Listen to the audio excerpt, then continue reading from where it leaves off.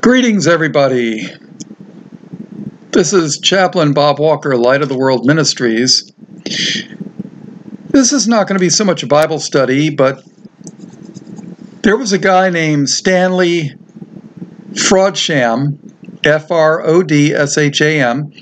He was part of the Pentecostal movement, and I was under the impression the entire Pentecostal movement was a fraud, but you know, that's the thing. Even if part of it was true, wouldn't Satan want to infiltrate it and cause, how would you say, division and plant fake things among it to discredit it?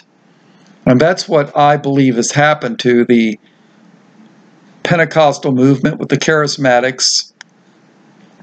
So I don't know. But this guy gave what he said was a prophetic warning in 1965. Now you got to realize something. America at the turn of the century, the 1900s, was a very different country than it is today. And even after World War II, you know, in the 50s, America was still had somewhat respect for ministers and the Bible and Christianity. But the 60s, everything started to change. Now, you got to realize, I was born in the mid-50s. I saw what America was like in the days of Leave It to Beaver, Mayberry RFD, the Andy Griffin Show. I mean, that was America back then. I mean, Andy Griffin Show, when he was sheriff of Mayberry, I mean, one of the worst things that ever happened was, what was his name, Otis? He'd get drunk, and he'd walk into the jail and lock himself in. I mean, you know, everybody thought that was funny. But in the 60s, that's when you had the birth of rock and roll, the Beatles, the Rolling Stones, the free sex movement, as they called it.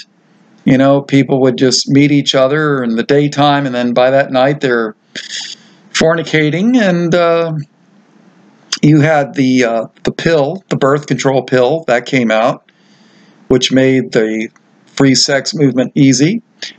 And not to even mention the drugs. I mean, drugs absolutely exploded on the scene in the 60s. And of course, the 60s led to the 70s, which was the disco era, and then, you know, the 80s, the 90s, and here we are today. Has things gotten better or worse?